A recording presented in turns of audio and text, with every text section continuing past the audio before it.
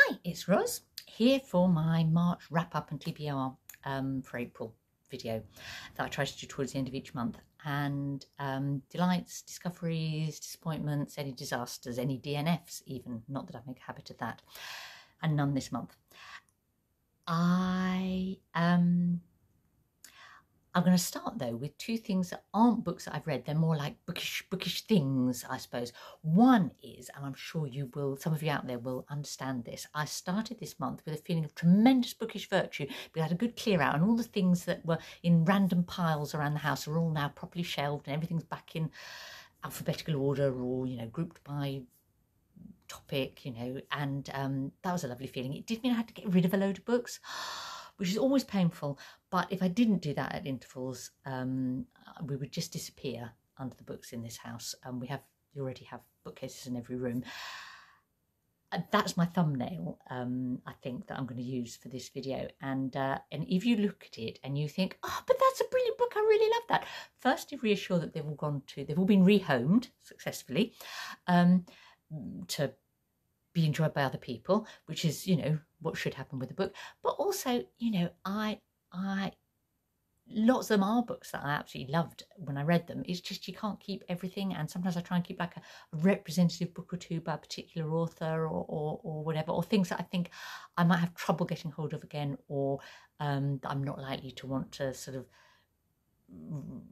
reread or lend out. But I may find what will happen is that I'll be doing one of those booktube tags where it says, you know, what's a book with whatever in it or whatever on the cover, or, you know, and I'll think, oh yeah, I've got one of those, and I'll go and look for it, and of course I won't have it because it's been in my clear out pile, but hey, such is life.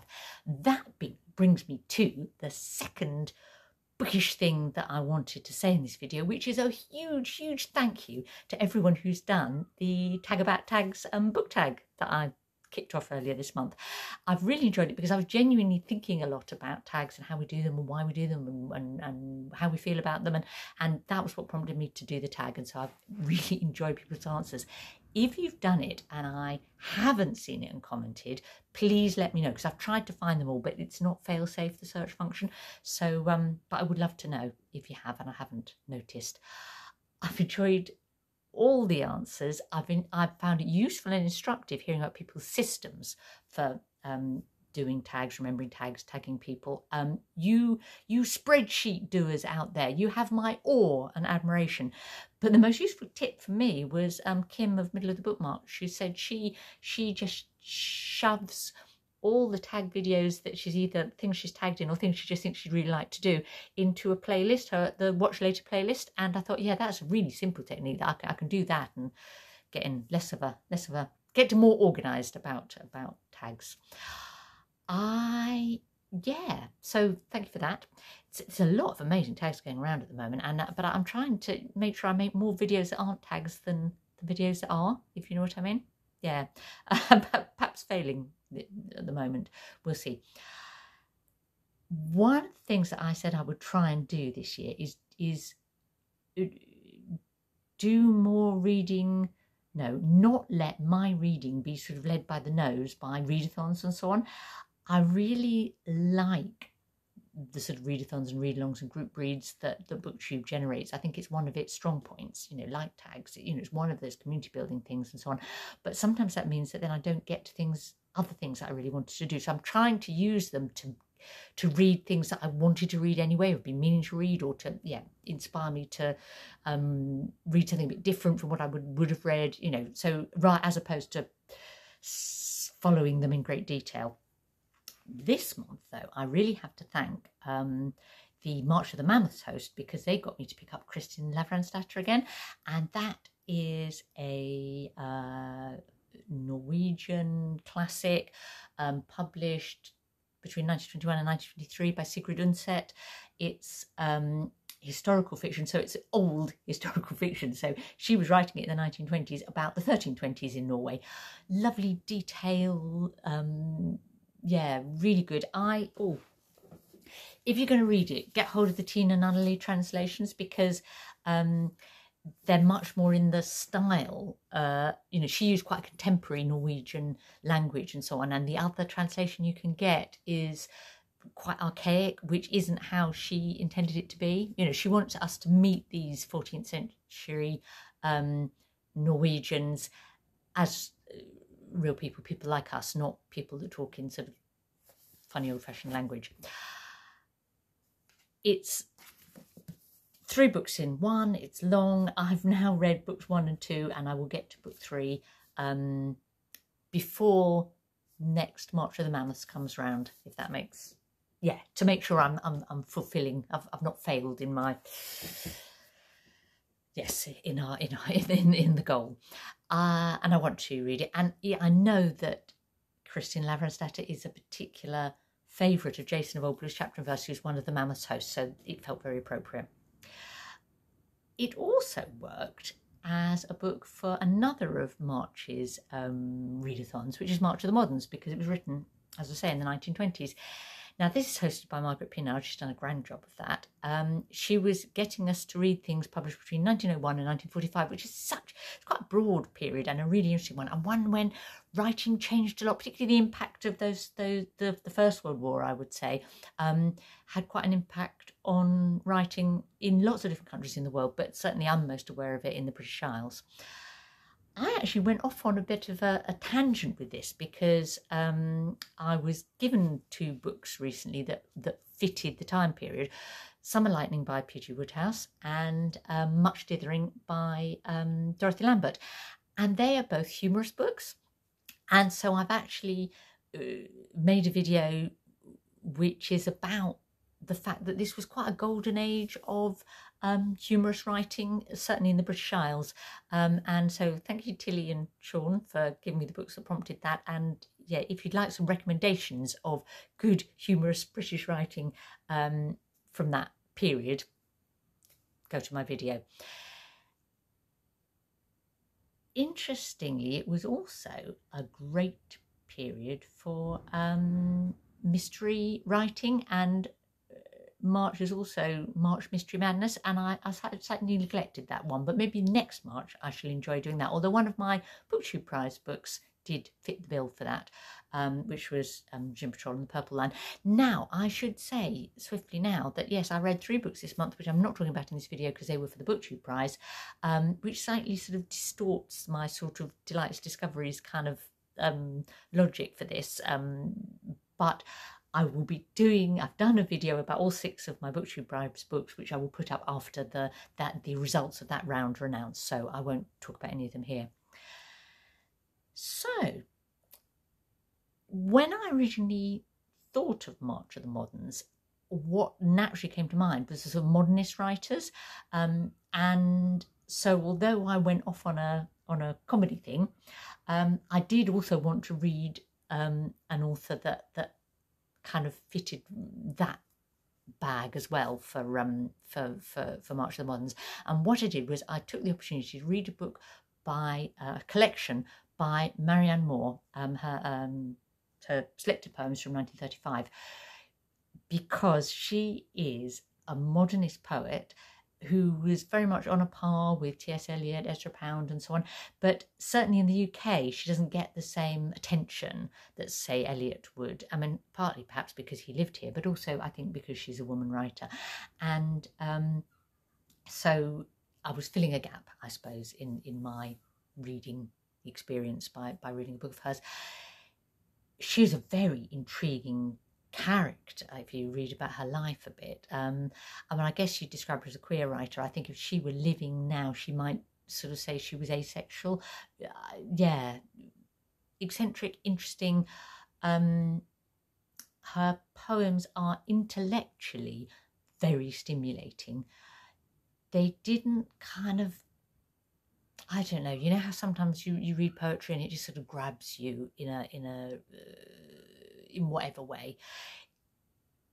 Moore didn't do that for me. Now, I discovered after I'd finished reading it that she, that was a criticism, it was a criticism made of her poetry at the time, that it lacked emotion, and she did quite a strong riposte to that. And, you know, she said that sometimes our strongest emotions are best expressed through silence, and that I'd almost like to go back and reread the book in the light of if that was her thought and intention. There's some really lovely poems in the collection that are that draw on the natural world, and which is something that I really enjoy in poetry. The other poet that I read this month, which I'll talk about later on, does that as well. That's Evan Boland, Irish poet. Heaney does it, Hughes does it. Yeah, it's something. Alice, I've forgotten her surname. Wrote Dart. It'll come back to me. Alice Oswald. She does it. Kathleen, Jamie. Yeah, it's something I really like in poetry. So a good collection, but it didn't sort of set me alight. I was glad also, though, to have read her, because one of the things that she did before she was kind of well known as a poet was she was very much involved in the American suffrage movement, and so she was a very appropriate poet to read in Women's History Month. Also, with sort of Women's History Month in mind, Tilly, for this month's Discussing Drama, were looking for a playwright who wrote in the sort of March of the Moderns period, and would be, had a sort of women's history sort of twist, I suppose. And Courtney Ferreter kindly recommended Susan Glaspell and Trifles. Now, what a brilliant recommendation. Tilly and I made a video, obviously, so I won't talk about the play in any detail, but it was really great for me to read a pioneering American feminist writer that I hadn't read before, and she was also a pioneer of the modern American theatre. So yeah, again, I felt like, oh, that's a gap in my history, reading history field. I like doing that. There was a bit of a conversation going around a little while back about book snobbery, and it's not like and saying, well, you shouldn't read things just because you ought to, but there's something about reading things that, yes, fill the gaps in your literary jigsaw, and I do try and do that, whether in terms of different countries, different periods, different writing traditions. I'm loving reading at the moment Dante's Divine Comedy with Tom L.A. Books and a group of booktubers, for that reason, and yeah, I don't apologise for wanting to do that, I suppose. So the other thing that I try, I'm earnest. Sometimes I'm earnest about my reading. I try to read a non-fiction book every month, because if I don't consciously say to myself, what's your non-fiction book this month, Ros, I might let months go by without reading any non-fiction. I'm more of a fiction baby. My non-fiction choice, I looked for a book of women's history by a woman historian, and I picked The Covent Garden Ladies by Hallie Rubenhold, published in 2005. It was based on something called Harris's List. Harris's List was a bestseller in Britain, in London. In every year it was published between 1757 and 1795. And it is a list of, purportedly at least, that year's women sex workers working in London, and their different identities, what they look like, their skills, and what tastes they cater for. It was meant to, the idea was that you could kind of read it and think, oh yeah, I'd really like to look out, Fanny Hughes, she sounds like my kind of prostitute. I think it was probably primarily used as an aid to masturbation, in fact, but who knows, I suspect. Rubenhold tries to draw out the lives of those women and the world that they were living in. We're talking Georgian London at a time when London was growing fast. There was lots of riches, but there was also extreme poverty. Sex work was one of the few ways that women could perhaps, deal with finding themselves in a position of poverty. It might all then, some women would then flourish through that and maybe even find their way into sort of prosperity and marry well, or be a well-off mistress or whatever, and others ended up diseased and destitute. The whole spectrum of Georgian London life is in this book. Two slight disappointments about it. One was that it focuses as much on two men as the women involved. Jack Harris, who was the titular author of Harris's List, but didn't really write it, but was a sort of well-known pimp, basically, and Samuel Derrick, who did actually write the book, and again, interesting character, but the only one out of the three sort of main people that feature in the book, who was actually a Covent Garden lady herself, was Charlotte Hayes, and we get her life history, and from being born in a brothel through being a sex worker, being a brothel keeper herself, and achieving wealth but not social acceptance, I suppose. I would have liked more about the women, but I think, you know, Rubenhold said she was really at the mercy of her sources, and she did the best that she could. The other complaint I had about the book was there wasn't enough kind of footnotes and referencing, but again, she said that was the choice of her publisher and not her. So I would certainly read another book of popular history by Hallie Rubenhold, possibly The Five, which a lot of people have recommended, about Jack the Ripper's identified female victims, their lives, and kind of, you know, she likes to try and pull the sort of anonymous women out of history and honour them and talk about them, and that's I'm happy to get behind that. So that was Women's History Month. Another of the month's events is the Irish Readathon. Now, I failed to get on board with Deweython, which is the Welsh Readathon, and maybe this time next year I'll read a load of Welsh books, but I actually kind of did really get into some Irish writing this month, which was lovely. Actress, one of my BookTube prize books, is by Anne Enright, really fine Irish novelist. One of the March of the Moderns books I mentioned, Much Dithering, by Dorothy Lambert, she's an Anglo-Irish author, although that's set in England, so it didn't really kind of hit the spot for an Irish readathon. One thing that did was I read Good Behaviour by Molly Keane. Molly Keane is interesting because she came from the sort of Anglo-Irish upper classes and grew up in that world, wrote books under a pseudonym kind of secretly because, you know, what you were supposed to enjoy was like hunting and shooting and fishing and that sort of thing, and not books and writing. So, but she wanted to make a bit of money, so she did books on the side. She had a long gap, and then she came back and published Good Behaviour in 1980. It was sort of like a late life book, and the first one that she actually published under her own name, Molly Keane. And she, writing it, she draws on her Anglo-Irish childhood and young adulthood to write a dark and funny book. If you read Elizabeth Bowen's Last September, it's not as good as that. It's not as political. You know, Bowen, it gives you a lot of hints about what was happening in Ireland in terms of like the, you know, Civil War and so on.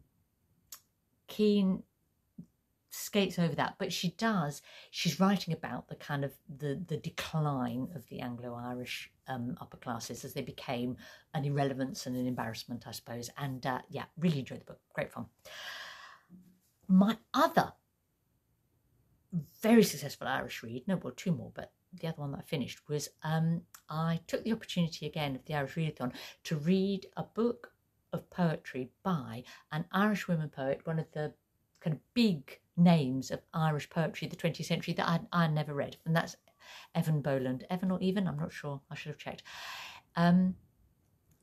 This book, The Historians, was published in 2020, not long after her death at the beginning of the year. It's was the culmination, the last book, of a kind of 50 to 60 year history as a writer and a writer of poetry. What a good book.